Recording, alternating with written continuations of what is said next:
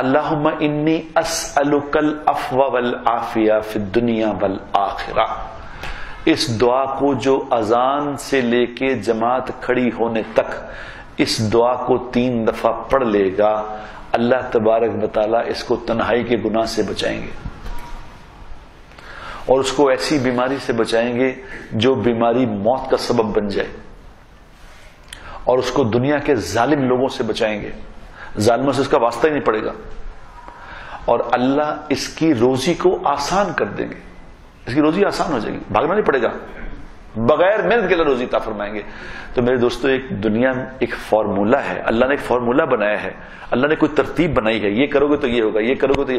اور نبی پاک صلی اللہ تعالی علیہ وسلم نے ہر بات کو کر کر کے سمجھا دیا کہ یوں کرو. تو جو اس کو سیکھ لے گا، اپنی عقل سمجھ کو استعمال کرے گا، اس کو اللہ سمجھا دیں گے. جو نہیں استعمال کرے گا، موجاں کرے، ویسے ہی کریے.